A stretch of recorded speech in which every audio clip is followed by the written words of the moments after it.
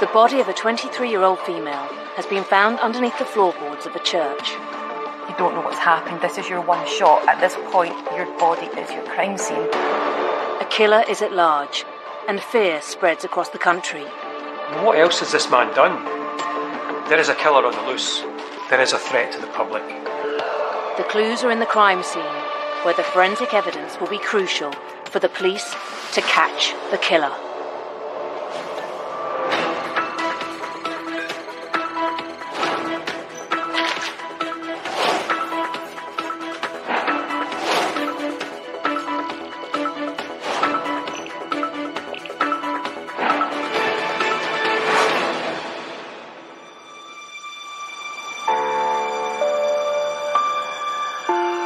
A 23-year-old Polish student, Angelika Kluk, has been reported missing in Glasgow. She was last seen in the grounds of the church where she lived and worked. She's 5'3", with long fair hair and green eyes.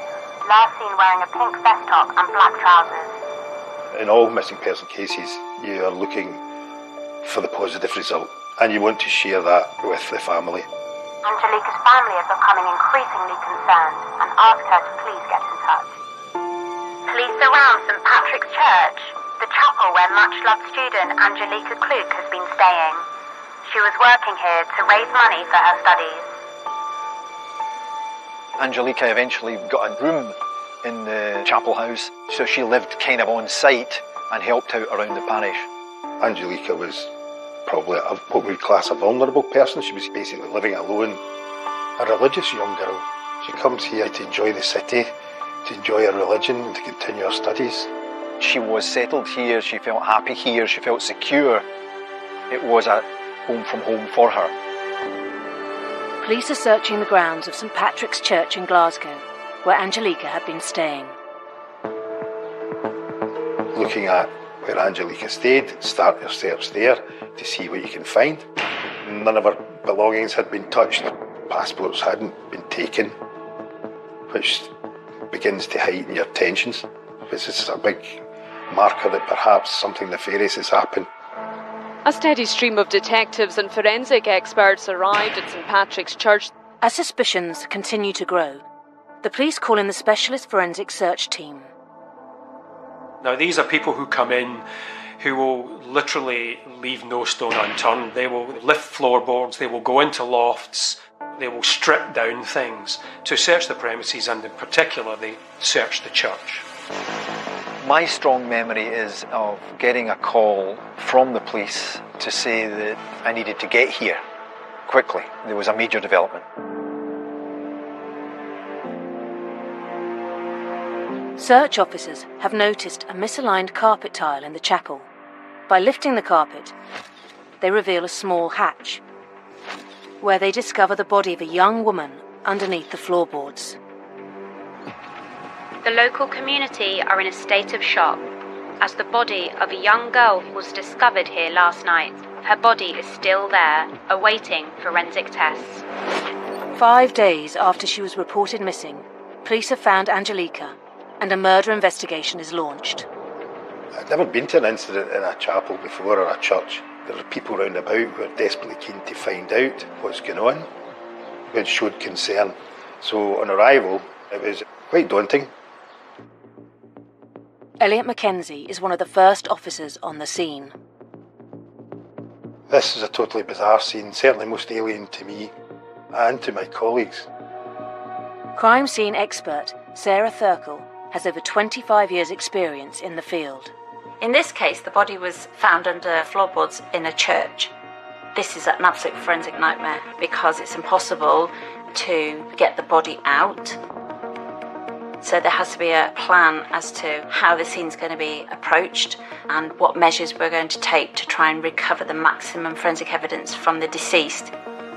Forensic scientist Carol Rogers was assigned to the case. Angelika was lying directly underneath the hatch, and there was green tarpaulin on top of her and also a black bin bag. So what you could see was basically from Angelika's waist to her knees. The way she was lying underneath the hatch, her legs were bent double underneath her.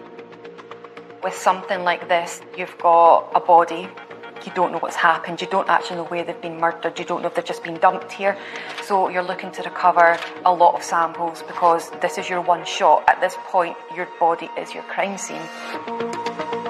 Quite clearly, this was going to be a meticulous forensic harvest, and it was going to obviously take a long time.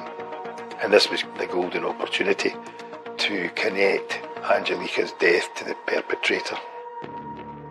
The hatch measures approximately 70 centimetres by 50 centimetres. Access to the body is going to be extremely difficult. Carol and the team plan their forensic strategy. You only have one shot at a crime scene, so you need to make sure that you take it in slow time and you work out the best plan of attack, if you like, before you go in there and start recovering the evidence. So the main difficulty really is that the body's underground. It's a really small space, so there has to be a really good strategy as to where the body's going to be examined, what evidence is going to be taken off her in situ. I wanted to go down and examine Angelica's body. Where it was is as soon as you move a body, then you can redistribute body fluid and can also potentially contaminate any evidence. The best way to do this is to go down underneath the floorboard and take the body samples. However, standing at the edge of the hatch and looking down, and it's dark and it's tiny, and the thoughts going through my head were, it's definitely the first time I'd been at a crime scene under the floorboard and the first time I'd been at a crime scene at a church. I was scared. I was really scared about going down there and doing it. The CSIs will have to go to unprecedented lengths to harvest the crime scene. We hooked up a light underneath the hatch so we could actually at least see what we were doing, and then we used what we call a tread plate, which is a piece of metal about 30 centimetres by 30 centimetres. Carol carefully lowers herself into the crime scene, ensuring she does not disturb the body. It was really claustrophobic. There was about 3 or 4 feet in height, so I was crouched down, so there was lots of space behind me, but very limited space to either side or above me. Once I'd started to examine Angelica's body, it becomes something different. It becomes about her. And just this beautiful young girl with everything ahead of her. And now you're sitting there next to her. You're starting to uncover a picture of what's happened to her. And all you want to do is your absolute best because you want to make sure you get that evidence. Carol examined the bin bag on top of the body. It smelt very strongly of blood, decomposing body matter, and we were concerned that there was perhaps some more flesh or another victim chopped up in this bag. And that black bag was emptied out, and that contained items of very, very heavily blood-stained clothing, a knife, a little block of wood. It's really quite unusual for these items to be left so close to where the body is. Normally a killer would discard these items a long way from the scene where it's unlikely they're going to be found. So this is a real breakthrough. Inside the bin bag was a knife. This knife was examined and there was no obvious blood on the knife. Inside there was some clothing, but also a sheet with some green paint on. The sheet was stuck together in the black bin bag, which means that this would have been put in when it was wet. So from a forensic perspective, this evidence was examined and then recorded and then packaged for fast-track actions there that can be taken. The black bin bag was fingerprinted. This was to be loaded onto the fingerprint database to try and ascertain if it linked to any offenders at all. In the dark and cramped conditions, Carol begins to take samples from Angelica's body. Once we'd removed the tarpaulin in the bin bag, we could see Angelica's body. We could see the extent of her injuries. We could see her clothing was in a bit more disarray. We could see what looked like stab cuts to her chest, and there was a lot of blood staining around. Of course, it affects you. Of course it does. You don't become hardened to it. It was clear she'd died in a frenzied, very violent attack. There had been efforts to tie her hands and to gag her. It was a very challenging scene. I think when you have a deceased female, It always goes through your mind, could this be sexually motivated? Although she was fully clothed, it was very apparent that the fly of her trousers were undone. These things start to make you think, yeah, potentially this could be sexually motivated. So it's really important for us to take these intimate samples from the victim with the chance that we may be able to find DNA in the form of seminal fluid. These samples must be taken in situ if possible, because obviously any movement of the body may destroy or we may lose this kind of evidence.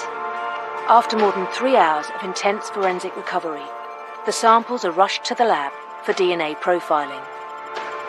Regardless of what the crime is, there's a victim and it's affecting someone badly. You appreciate the urgency because, especially with a case like Angelica, at that point you're very aware there is someone out there who is a rapist and is a violent murderer. The onus is on yourselves and the police to make sure this person is apprehended as quickly as possible so that no one else is going to be a victim. With a killer on the loose, the CSIs must act fast.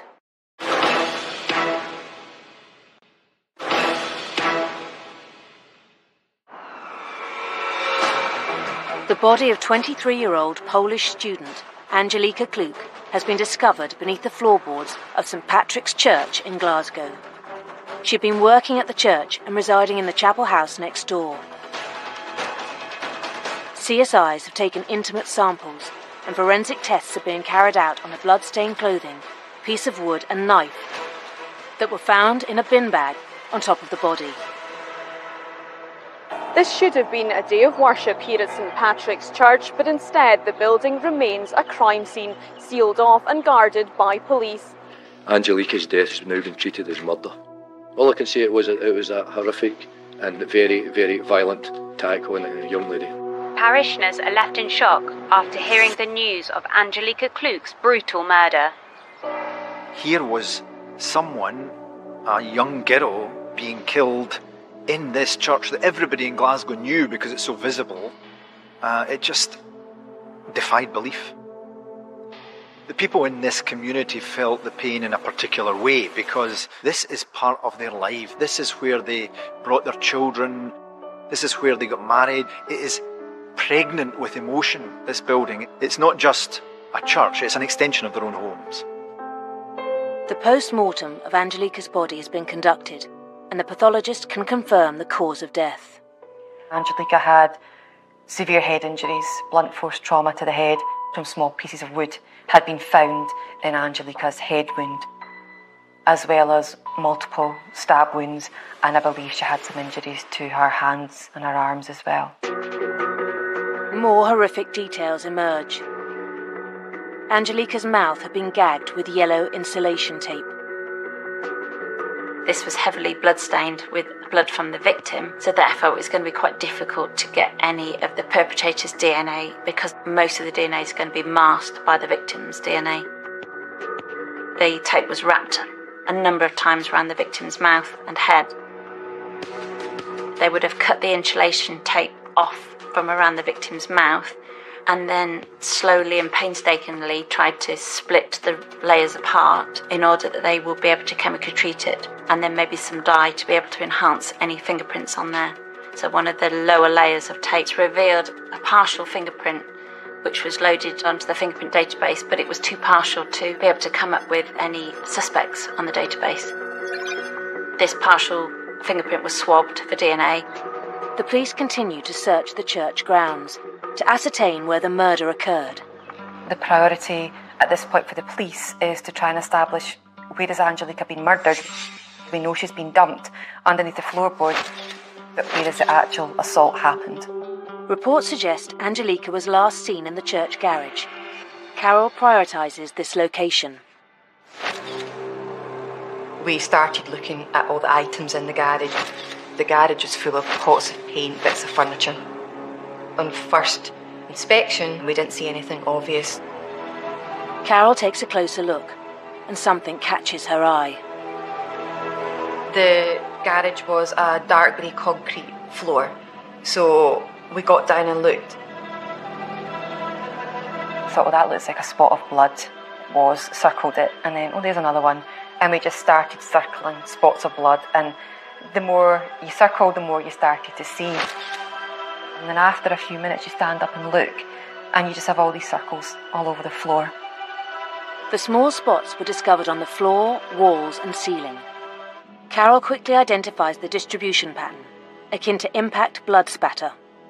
And it's the kind of blood staining you see when someone has been struck or kicked or punched, when someone's been assaulted. So cast-off blood staining occurs when someone is repeatedly struck with a weapon. And as you imagine, the more someone is struck, the more the weapon becomes stained with blood.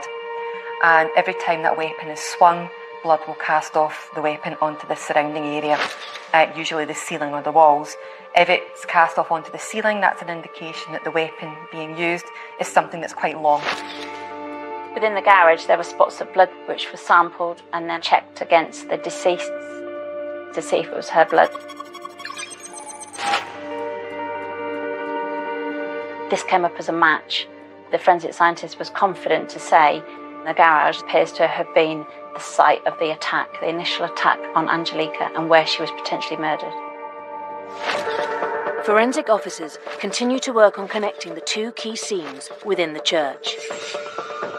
The garage has an internal door into the church, so you can move from the garage right into the church without ever going outside. But it was a case of searching all the area of flooring between the garage door and the hatch door. It's very difficult to move a dead body. They're incredibly heavy. This corridor area would have been searched by the CSIs for any evidence linking the two scenes together, for any fibre work, for any blood transfer, any other DNA samples along this route. A meticulous search of the route from the garage to the hatch fails to provide any new leads. We never ever found a trace, so we're of the belief Angelica was transported between the garage and the hatch, wrapped in the tarpaulin. The police turn their attention to the people who have recently been in contact with Angelica. The police would then go round these people. They would ask about her movements, they would ask about her background, her lifestyle. So there's a whole process that gradually builds up this increasingly detailed picture of everyone connected with Angelica running up to her death, because she may have been in contact with her killer before she went missing. In the very early days of the inquiry, the 4 names that were of particular interest to the police. Of these 4 people, the police were able to speak quite quickly to 3 of them. The person they couldn't speak to was a man called Pat McLaughlin, who was a handyman at the church. The last sighting of Angelica had been constructing a garden shed in the grounds of the church here, along with a handyman who had also been residing or helping out at the church. They had his name. There had been efforts to trace this handyman, but unfortunately to no avail. And this person, Pat McLaughlin, had been working here. He came to the priest and sort of offered his services just as a kind of extra pair of hands, and he had apparently a very winning way and an engaging manner, appearing to be a very generous guy down in his luck. As concern spreads amongst the community, forensics get the results from the intimate swabs taken from the deceased. We established there was a lot of semen on the intimate swabs, and we obtained DNA profiles to interrogate the national DNA database. We obtained a match for a person held under the name of Peter Tobin. Unexpectedly, the police now have another name in the frame. So what began as an unusual case was then transformed into an exceptional case when the police found that Peter Tobin is actually an alias for a man called Pat McLaughlin. He would then have become the prime suspect in this case. To find out that a suspect is using an alias, this shows that the suspect is confident in using another identity and able to move under the radar. Unfortunately for police, this means that Tobin could now be anywhere, and it further complicates the effort to find him. As the search for Tobin is underway, more test results come in. Inside the bin bag was a knife. This knife was examined initially and there was no obvious blood.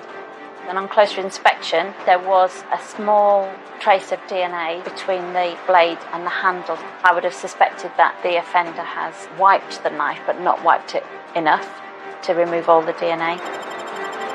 And this came up as a full DNA profile for Angelica. The prints extracted from the bin bag were a match to the prime suspect, Peter Tobin. So now we have fingerprints on the bin bag of Peter Tobin and then a knife within that bin bag that's got Angelica's DNA on it. So the case now is building against Peter Tobin. Tests carried out on the block of wood did not provide any new leads. This block of wood was examined and then packaged for any future links to any other scenes or indeed to the murder of Angelica. The DNA swab from the fingerprint on the underside of the yellow insulation tape has also matched the prime suspect. Peter Tobin's DNA was actually embedded on an undersurface of the tape, would indicate that he'd been the person that unrolled the tape when it was applied to Angelica's face. Detectives analysed Tobin's criminal record, which further indicates he is the man they're after. He had raped 2 young girls, left them tied up in a flat to die, and luckily one of them escaped and raised the alarm. In 1994, Peter Tobin had a conviction for raping a 14-year-old girl and sexually assaulting another. Whilst looking after Tobin's son, the 2 young schoolgirls were apparently drugged with an antidepressant. The police have launched a national manhunt and turned to the public for support. Mr. Tobin is considered a potential risk to members of the public. Any person who sees this man is advised not to approach him. He's now at large in the general population in the UK, and they want to find him as soon as possible and to protect the public. The hunt for Tobin intensifies, and the forensic scientists continue to search for more incriminating evidence. If there's a killer on the loose, we won't stop until we catch them.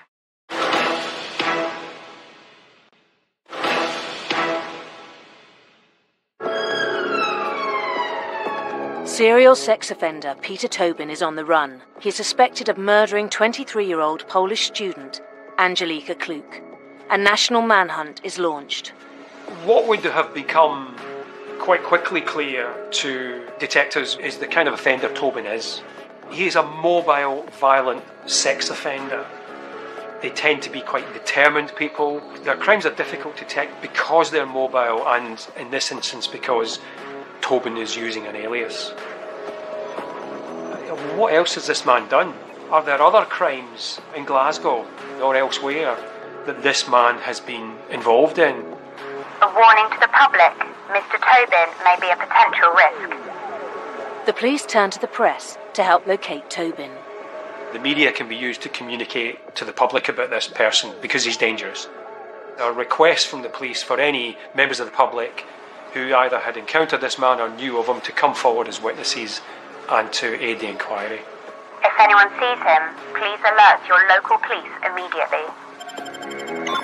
Forensic evidence links Tobin to the victim and the deposition site, and the detectives believe Angelica was murdered in the garage. Despite a number of stab wounds, the pathologist has declared the cause of death as blunt force trauma to the head. The CSIs continue to search the grounds of the church for the murder weapon. It's incredibly busy. You're processing the crime scene and you're processing samples at the laboratory. Police at this stage trying to track down Peter Tobin. The extensive searches unearth a pair of men's blood-stained jeans and a wooden table leg. Both are fast-tracked to the test lab. As the investigation progresses, these table legs were examined by forensic scientists for any traces of blood, and a small amount of blood was found on one of the table legs. Interestingly, on the table leg that had the small piece of wood missing, matched up to wood that was found in the bin bag as a physical fit between one of the table legs that was found in the garden. So at this point, everything fits together to indicate that this has been the weapon that has been used to strike her. Police are confident that they finally have the murder weapon. But it only has traces to the victim. They still need more evidence that ties Tobin to the murder. Forensic scientists examine this have found quite a heavily blood-stained area on the knee of the jeans. And this blood linked back to our victim. It's important then to try and look for wearer DNA on the jeans. The areas that would be looked at for wearer DNA would be around the waistband of the jeans and maybe the zip or fly area of the jeans. A DNA profile was obtained from one of these areas which matched back to Peter Tobin. Apart from the semen, the jeans were the first item that linked Peter Tobin to Angelica Kluck, but you could never say when that DNA was deposited, so all we could say was, in our opinion, the wearer of the jeans had been involved in an assault. Peter Tobin had worn those jeans at some point. So you're building up a picture. The forensic evidence is mounting, and the police press appeal has provided a new lead. 400 miles south of the crime scene, a nurse at a London hospital believes that a Scottish patient named James Kelly resembles their prime suspect. Since studying the killer's profile, they know that he is confident changing his identity and confident to move to another location. So essentially, it's not beyond his MO to be using a new name in a new place. The Metropolitan Police descend on the hospital ward, where they detain James Kelly, who is indeed Peter Tobin. They finally have their man.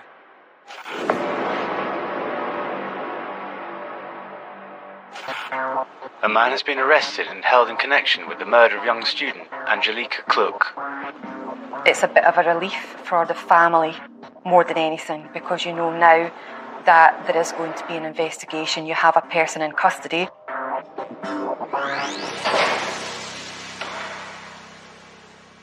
When an offender is arrested and taken into custody, clothing would be seized.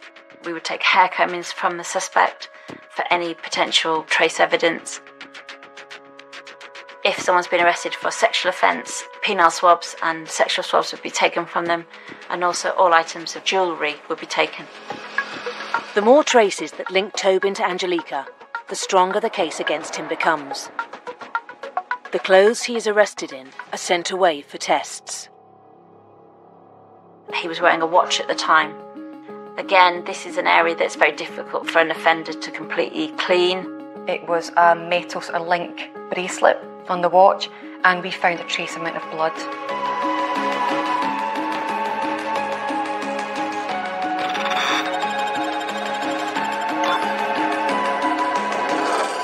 Within those links, and that matched Angelica Kluck's profile.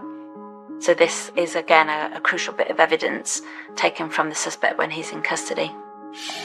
Police now have another piece of vital evidence which links the suspect to the victim.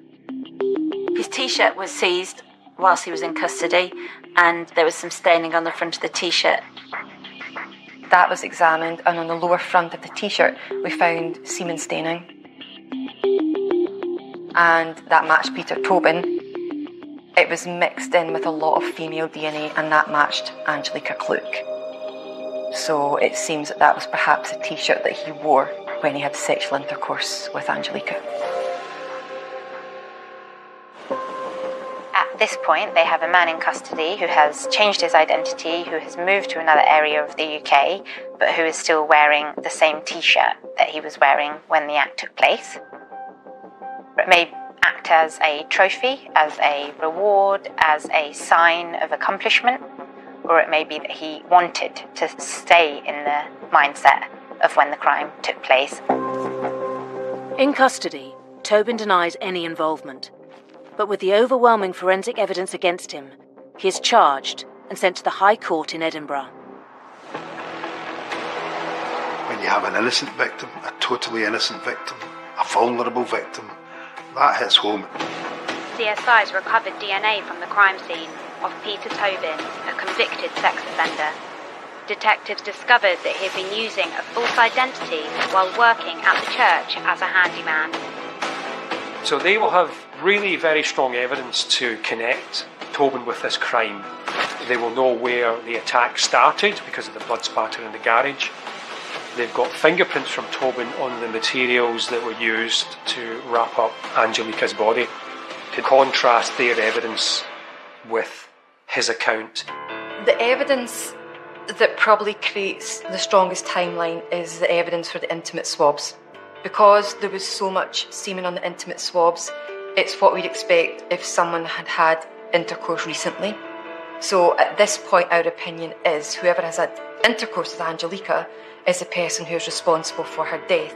The family of Catholic student Angelica Klug has been put through more pain today. Her character was called into question in front of the jury. Tobin's defence team claim Angelica had a consensual relationship with him and that the evidence was circumstantial. I felt really sorry for Angelica's family when I saw the headlines, and a lot of the headlines seemed to be trying to paint her as a certain kind of person, and her name was dragged through the mud, and it was just disgusting. Unfortunately, it's not uncommon for any sexual or non-sexual interactions between the offender and the victim to be brought up at the trial, even though it may be of minimal relevance, and this undermines the crime itself. And that was really hard. She was just a young girl trying to better herself. She was studying. She was living and working in a church. It just didn't make sense, but it was all to try and paint a picture to help the defence. As the trial commences, the authorities continue to investigate Tobin's past.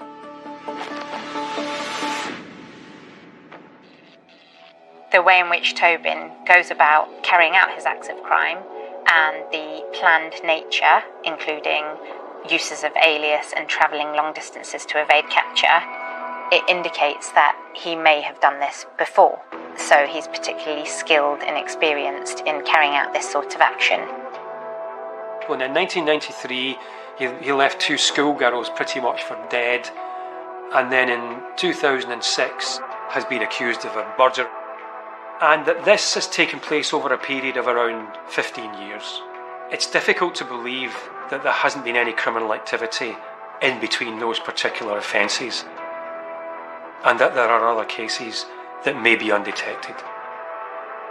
And that led to the development of a UK-wide operation involving numerous police forces that was called Operation Anagram. Senior police officers from all 43 British police forces, asking them to look again at outstanding missing persons, rape and murder cases and check against Tobin's movements.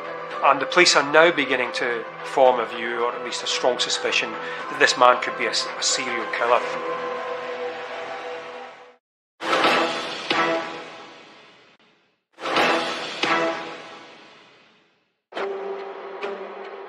Peter Tobin is standing trial for the murder of 23-year-old Polish student and church worker Angelica Klug.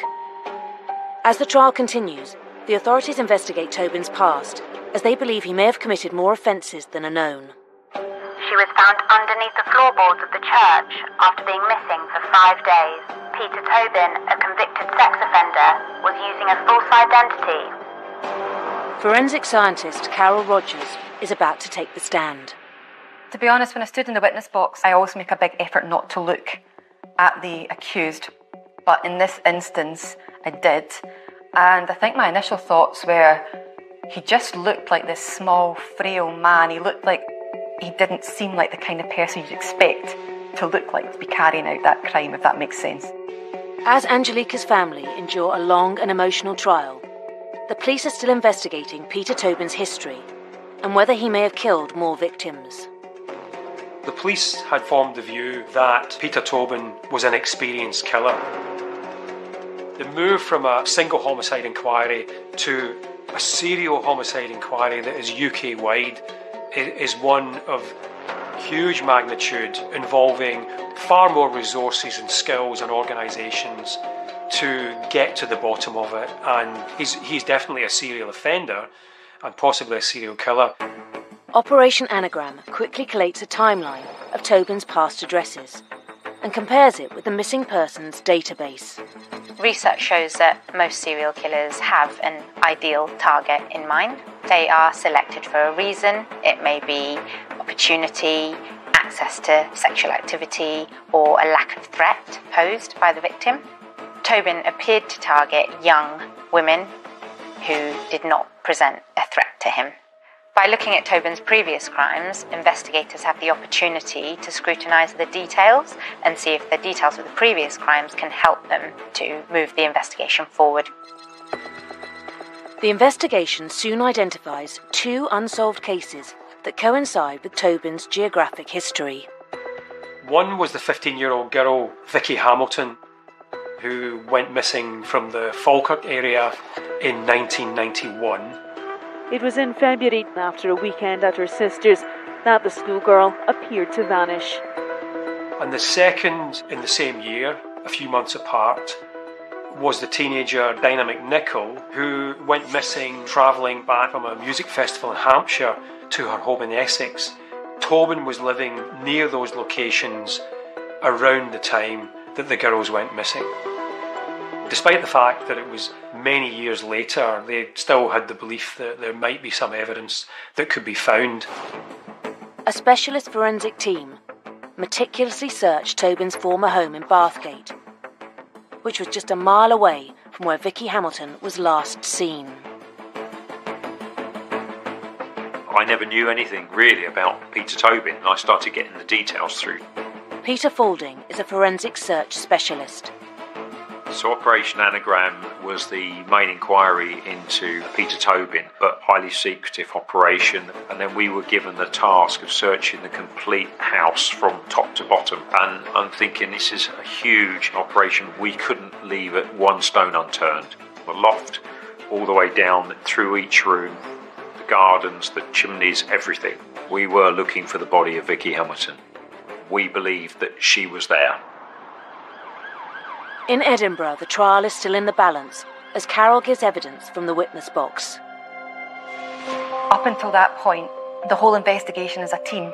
But when you go to give evidence, it's suddenly the focus is on you. It's something that you're trained for, but you can never fully prepare for until you're actually standing there. That witness box can be an incredibly lonely place because suddenly it's up to you to get everything across to the jury. And your evidence is going to be scrutinised. In this case, the forensic science was crucial and helped reconstruct where the attack had taken place and what had then happened afterwards. But I'd be lying if I didn't say I was sitting there anxiously awaiting the verdict. Whilst the jury deliberates, the specialist search team in Bathgate make a significant discovery. We were there 5 or 6 days searching. It was long days working in the loft by stripping out all the lagging, and that was quite a time-consuming job. And then while searching behind the rafters in the loft at one end, they found a dagger, and it was immediately put into a forensic tube. It was sent off for DNA analysis. Whilst police await the DNA results from the discovery at Bathgate, the jury at the Edinburgh trial have reached their verdict. Unlike other cases, the forensic science evidence in this case was crucial and enabled the conviction of the killer, Peter Tobin. Peter Tobin is found guilty for the murder of Angelica Kluke. He is sentenced to life with a minimum of 21 years. Today, the judge told the 62-year-old he was unfit to live in human society. It's a big relief. It's a big relief because, as impartial as you are, you feel that that is completely and utterly the right result. The family now have an answer. But at the closure of the public case, that was not the end. But as we know, there was some real suspicions about the nature of Peter Tobin. Within weeks of Tobin's conviction, the forensics find a positive DNA match from the knife found in Bathgate.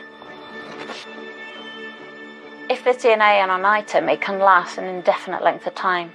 So, for example, if DNA has been found on a knife and the knife's been put away in a cupboard, unless an item's been washed or cleaned or used subsequently, the DNA can stay on there indefinitely. Cold case investigations around the world rely on this crucial DNA evidence.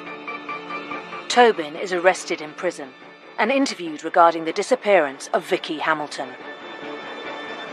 Is there any way that you can assist us in finding this girl now? No. We don't know. Sorry, I can't help. You know what I mean, man? As I say, I've never met her. You know what I mean? I've never. You have no knowledge of where? No.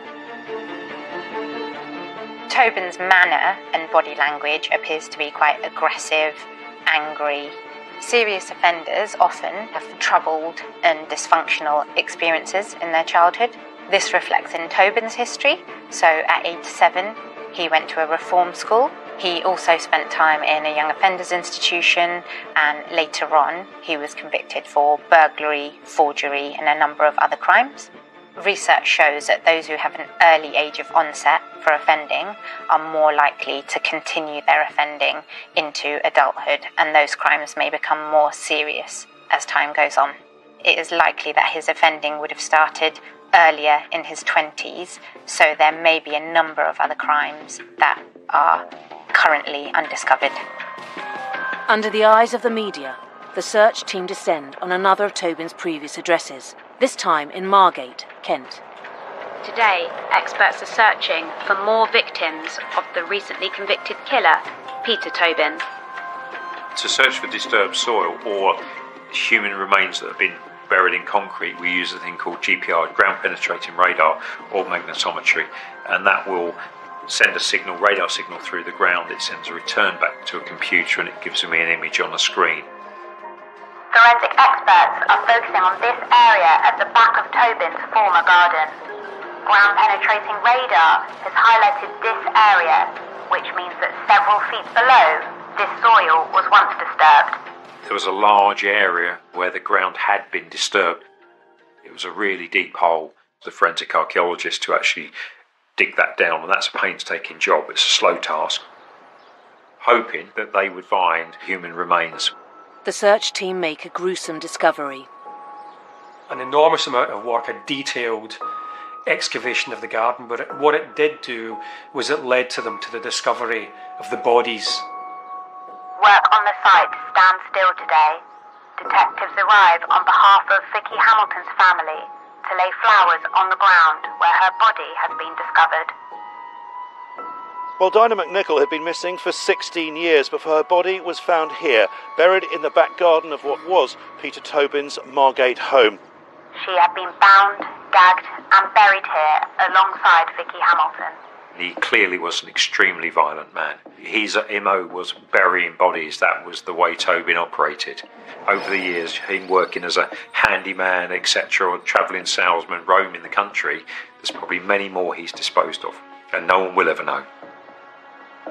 16 years after the disappearance of Vicky Hamilton and Dinah McNichol, Tobin faces 2 further trials, where he is found guilty of both murders and receives 2 more life sentences. Serial killer Peter Tobin will never be released.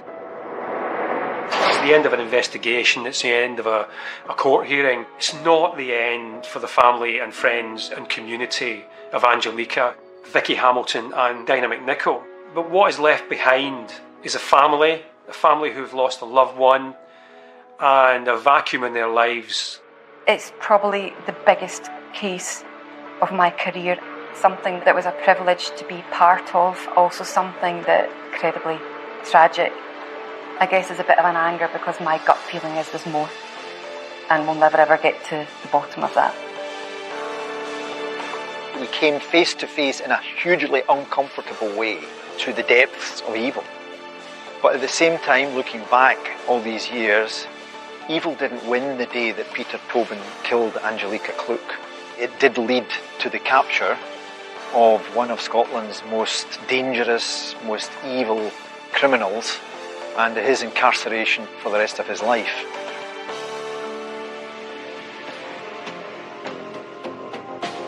Discover a free-living, off-grid community in the Californian desert as we join Ben Fogle exploring the Lost City, brand new tomorrow at 9. And tonight, from road traffic collisions to a cardiac arrest, trauma teams are racing to the scene in ambulance code red. Next.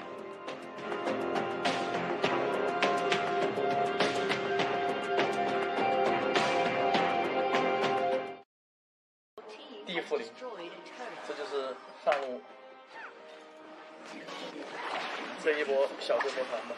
就这种小规模团，只要能打赢就行，其实其他不重要。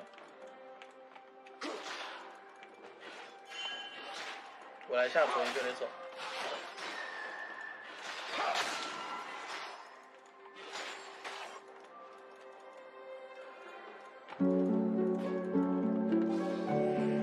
那左一没有办法一个人单独在下内，他很怕死，下路有的优势。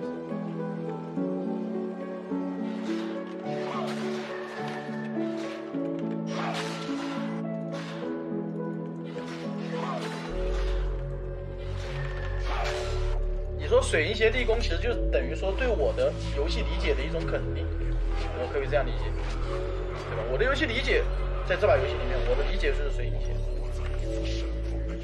这把好像不应该出科学，这把应该出挺进。趁着这个装备还能改，我出挺进算了。这把不该出科学的配件的，该出挺进。确实，打个挺进这样子。科学没什么用，对吧？我得 R 到左一或者低点上挺进。打过了，塞纳这个大招算了。好吧。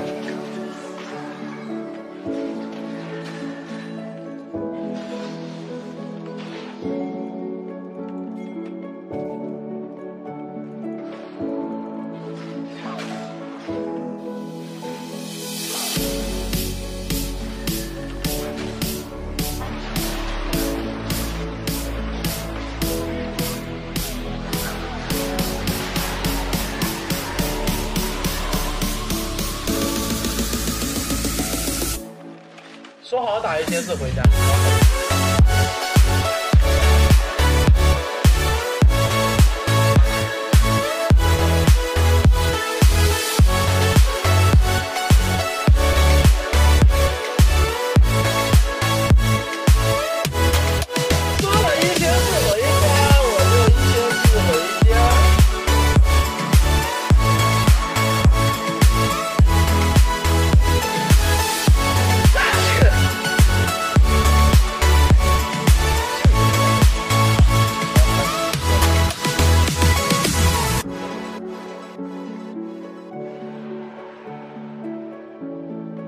狂风没有血量啊！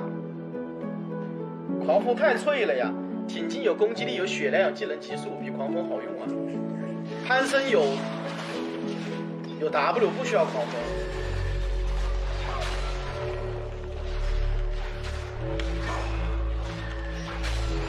说出狂风这个你也太搞了。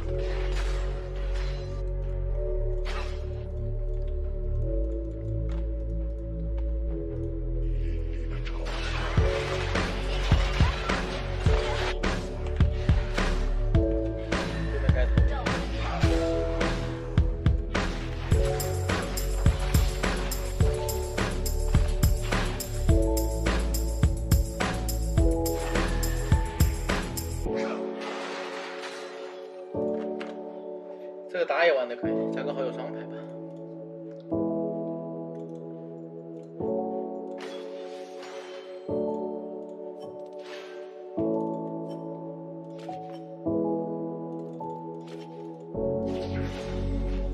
联动一下。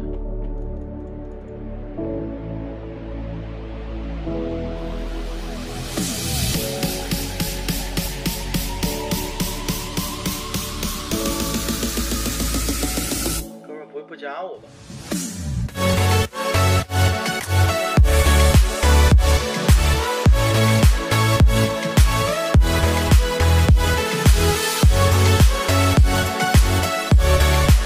哎呀，怎么说做吧，完美节奏，值得大伙赞美。这还是完美节奏。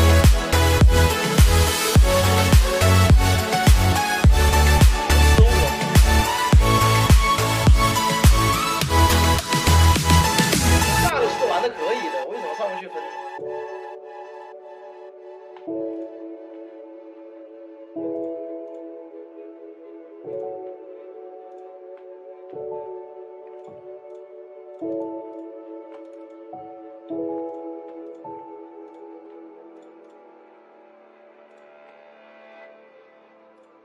这上路是格温绝活哥。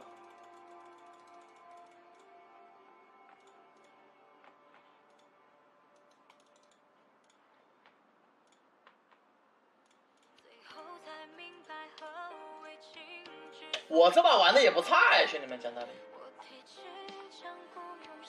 我问你们一个问题，我这把玩的很垃圾吗？啊？